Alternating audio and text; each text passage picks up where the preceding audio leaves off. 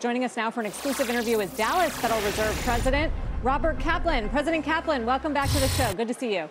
Good to see you, Sarah. You have really led this discussion lately around tapering. You're actually talking about tapering, not just talking about tapering. Do you still think that's appropriate, given we've seen now a streak of economic data misses, including the last jobs report? I think this recovery is going to be a little bit unusual and in fits and starts because of these supply issues that we're seeing, which I think for us helps explain some of these data releases. But I think we're in a recovery. We're moving toward weathering the pandemic. I think we're going to be making progress toward full employment and price stability. And I've said, based on that, sooner rather than later, I think it would be wise to start talking about moderating some of these asset purchases that we put in place during the crisis. But I think maybe the efficacy of these versus the side effects, I think that balance is changing as we're emerging from the crisis and making progress. I guess, for lack of a better analogy, I've said I think it'd be wise sooner rather than later to begin gently taking our foot off the accelerator so we can avoid and reduce the probability of having to apply the brakes down the road. So what sort of negative consequences are you worried about if you were to take too long? How has the calculus changed for you? So we're watching very carefully. I'm watching very carefully in the financial markets, keeping our eye on excess risk taking, understanding that when rates are at zero and we're also buying these asset purchases, it creates a lot of liquidity and people are going out the risk curve. But in particular, we're watching the housing market where single family home levels are historically elevated. But I think more than that, we're seeing single families competing with private investors who are also buying homes fully furnished to rent. And I think it's my own view that at this stage, as opposed to a year ago, these mortgage purchases, for example, might be having some unintended consequences and side effects, which I think we need to weigh against the efficacy. And so I think some restraint and moderation as we move toward weathering this pandemic, I think would be useful in mitigating some of these excesses and imbalances. Do you think you're on your own with that sort of perspective? Certainly when we hear Chair Powell in his public appearances and public comments, he seems not to share any of those concerns at all. So I guess I won't comment on the group or where we are. We obviously will have a meeting here in mid-June. We will, as we always do, share our views. I think one of the great things about Chair Powell and his leadership is he encourages me to express my views, to debate, to disagree. And out of that process, I think we'll make better decisions. And so I'm confident that we'll have a good process and we'll each bring to that what we're seeing and debate and disagree and come up with appropriate policy. Very civilized response and discussion around the Fed table. So you mentioned you're watching asset bubbles, you're watching the housing market. What about inflation overall, President Kaplan? Are you worried that the economy is overheating and the Fed could get would be behind the curve if it didn't move sooner rather than later? We've got cross currents we're observing as it relates to inflation.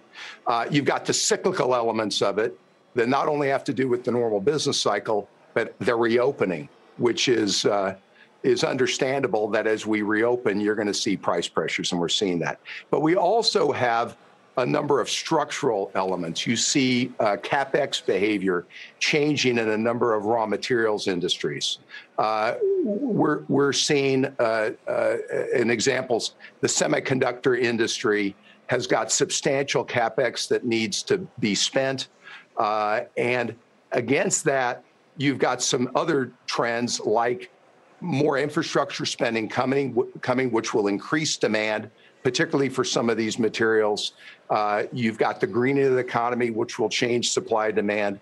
And on the labor side, we've been talking for years about the aging of the workforce, and we think since February of 2020, 2.5 million workers have self-identified as retired.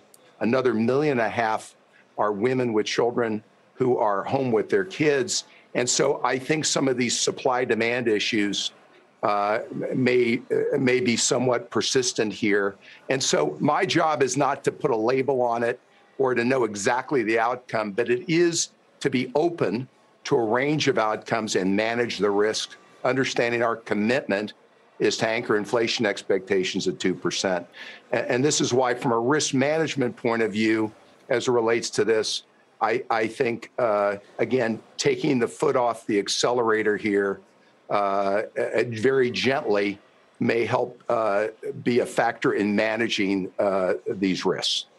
So interesting, and I just want to use a quote that came today from the Bank of England's chief economist, Andy Haldane. He said, quote, "The situation we need to avoid, like the plague, is one where inflation expectations adjust before we do, or where we wait for positive proof that effects on inflation are not transitory before acting."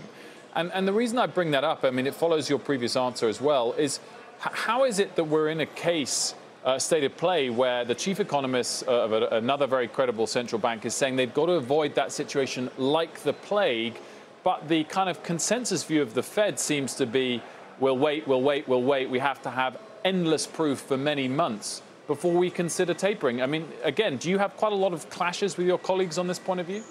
So you gotta remember that going to pre-pandemic, we went for years in the United States where we were not hitting our 2% inflation target, even with a very tight labor market. And one of the trends that occurred then and is still with us is technology-enabled disruption, limiting the pricing power of business.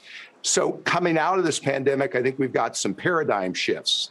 And it's not surprising that it's a challenge to understand these shifts. And as we do that, there's no textbook for this. You don't want to be so preemptive that you choke off the recovery. But on the other hand, you don't want to be so reactive that you're late and you're behind the curve. But that's the balance. It's not surprising in this type of paradigm shift in the aftermath of the pandemic that we're struggling to find that balance. And I think that's to be expected. President Kaplan, there's word today that the Biden administration is calling for $6 trillion in spending, running deficits north of $1.3 trillion every year for the next several years. I mean, that we're going to need a lot of buyers, and foreigners have slowed their buyers lately. You're talking about tapering. Who's going to buy all those treasuries to finance that debt? So spent a lot of time talking to contacts in the business sector, in the financial sector. I think there's a lot of attractiveness around the world for the U.S. dollar and for the U.S. treasuries. And also, you've got an aging society, a substantial amount of pension fund money.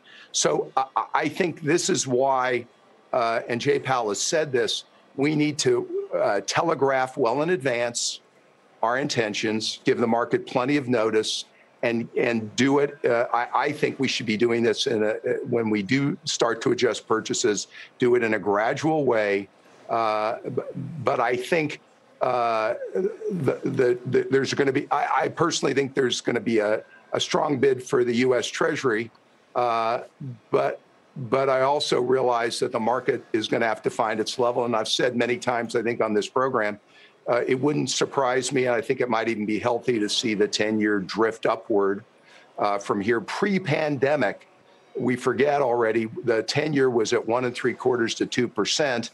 And so I think there's a point when you emerge from the crisis. I think reducing our imprint on these markets will be healthy. And yes, the markets will have to find their natural level. What about labor shortages? We've heard plenty from various guests on our show about the shortages that people are experiencing. Is that something that concerns you? And if we do see wages go up because of that reason, is that a good thing or a bad thing? Here's what we're seeing, first of all. So I mentioned, if you look at the employment to population ratio in February of 2020, it was about over 3% or 300 basis points higher than it is today. So about 8.5 million workers. Our analysis, though, at the Dallas Fed, and we just put out a paper this morning to talk about this.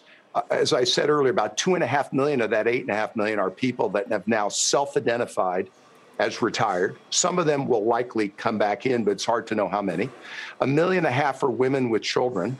And then you've got the issue for another 4 million plus of the impact of unemployment benefits. So the labor force, we think, is tighter today than the headline employment numbers would suggest. And yeah, I think you're seeing it actually in firming wage numbers, both in low skilled, but also I think you're going to see it in skilled workers. And I do worry. I hear from high school superintendents, principals, as well as junior college superintendents. High schools are telling me that senior classes are smaller. A lot of their students have dropped out to work, but it's important that they get back and get their GED because they're going to need to go for skill training. They need a GED to do that. And we're hearing from junior colleges that skills training enrollment is down substantially. So we've got our work cut out for us to get people back in the workforce, but to get people also back in skills training. And so, I think you'll see some impact on wages. Could it be even welcome? Yes, I think it could be. But I think we've got to get this pipeline moving. This is why I talk a lot in this job about improving skills training, beefing it up, but also improving the whole education ecosystem, starting with early childhood literacy. We need to improve the education pipeline. Robert Kaplan, thank you so much for joining us. The hawk on the Fed. Did you ever think you'd be the most hawkish member of the Fed? Well, no. In 18 and 19, you remember, I was calling for a pause at the end of 18, and in 19, I was dovish calling for rate decreases. So I think you adapt to the reality. You're not a permahawk. And these labels, no. I'd call myself a centrist or a moderate, and my guess over time, that's probably going to be more accurate. Robert Kaplan, thank you very much for sharing your views. President of the Dallas Fed.